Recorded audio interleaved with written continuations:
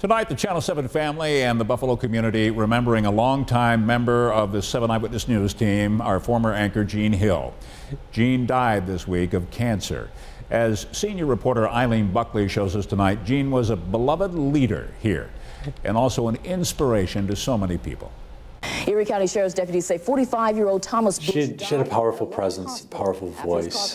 Former 7 Eyewitness News anchor Jean Hill is being remembered as smart and a unique person. Hill joined Channel 7 in 1990 and spent 12 years at WKBW as weekend anchor, morning anchor, and reporter.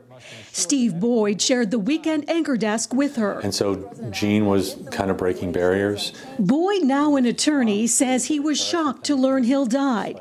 He reflected Wednesday on her journalism career and the path she blazed in Buffalo in the early 1990s. She was significant in that she comes in as a black female anchor in a time when there weren't that many black female anchors, even around the country.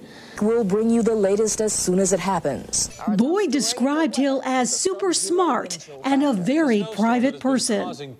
There's like this richness of humanity that she carried with her. But he says they formed a great relationship.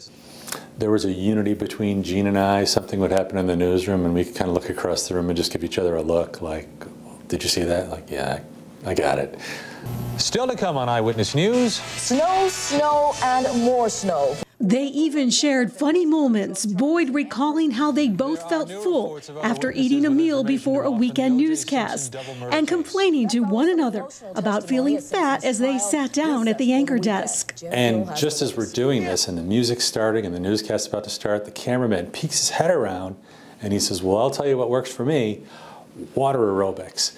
Well, just the way he delivered that, we started laughing and could not speak at the beginning of the newscast.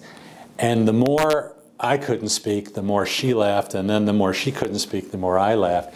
Boyd says he was just thinking of Hill on his recent birthday because he has a new sign for his home workout space that he wanted to show her. Yeah, literally, I've been thinking I cannot wait till this pendant arrives so that I can show it to Jean. Hill left broadcasting but never left Buffalo. She joined M&T Bank in 2001 as vice president for corporate communications and went on to earn her executive MBA.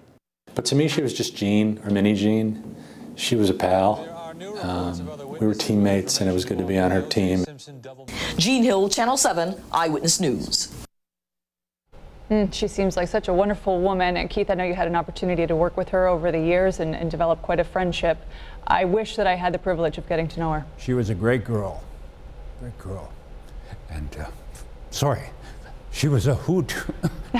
She made us laugh all the time. She was just, we're going to miss her. We'll be right back.